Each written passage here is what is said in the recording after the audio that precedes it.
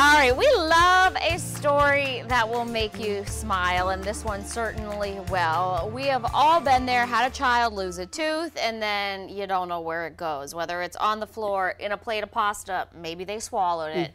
This happened to a little girl in Lexington when her tooth went missing on an airplane. Yes, it was a bit of an airport mishap, not missing luggage, but a missing tooth. Lena and her family were traveling back through the Greenville-Spartanburg airport to Columbia after a long trip. So Lena fell asleep on the plane. When she woke up, she realized her tooth was missing from her mouth.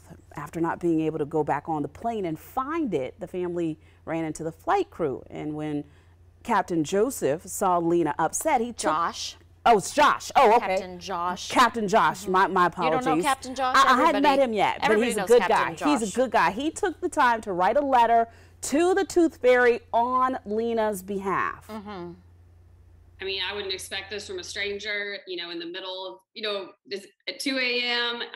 It was just such a nice thing, just a kind thing to do. So I guess the best part of this is that his mom has seen some of these articles. So just to be able to share that with another mom and say, you raised a really good human, you know, we appreciate that. So I got the note from Captain Josh and I put it under my pillow, of course. And I gave the Tooth Fairy like a little present, like a bead, like that purple bead. Sweeten the deal. And she took it. That was kind of brilliant. Give her a bead. Oh, yeah. So Lena's now back in Lexington and $6 richer thanks to the Tooth Fairy for understanding and Captain Josh for his note. So